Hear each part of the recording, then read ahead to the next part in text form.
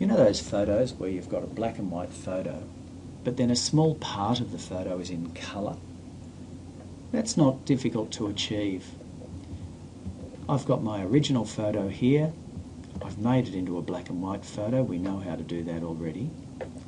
What I'm going to do is to put these two photos on top of each other, and we're going to use a tool that allows us to sort of erase through the top layer, revealing what's underneath for any area that we choose. We know that to put a photo on top of another one as a layer, I just have to select that layer, Control A, I can copy it, Control C, and then on this photo here I can add a layer and paste it. So now here's the black and white layer sitting on top of the colour layer. And if I hide the black and white layer, it reveals the colour. Now, I can't put this colour background on top of this layer, and that's because by default, the original image, the background layer, is locked. So I'm going to right-click on that and duplicate the layer. And if I hide the original background, I've now got two layers, the black and white one and the colour one. I'm going to rename this colour, and I'll rename this BW. My black and white layer is now on top of my colour layer.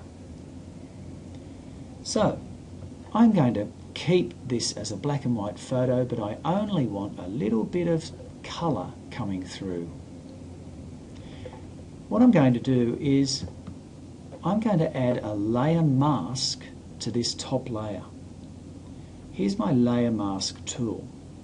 And you can see it puts this white square here. So what it means at the moment is, imagine that there is a piece of masking tape, if you like, a piece of post-it note paper over this entire image. Nothing is showing through. If I choose the eraser tool, and you can see here my eraser brush size is that big, that's pretty big. I'll leave it at that at the moment. If I click and drag here, you can see it's rubbing out this top layer, and you can see down here it's showing me which bits have been revealed.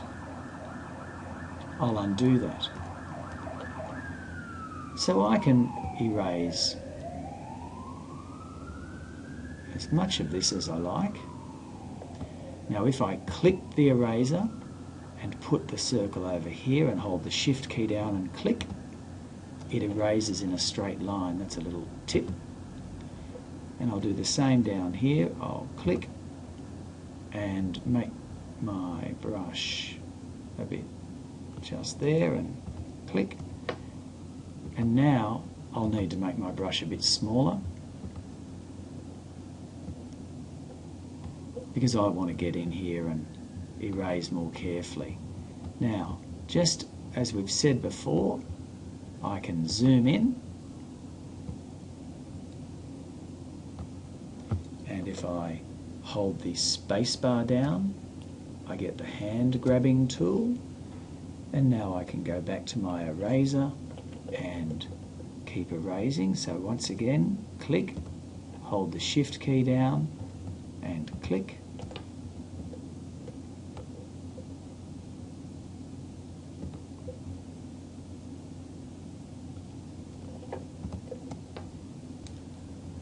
And there's that photo. Not difficult to do at all.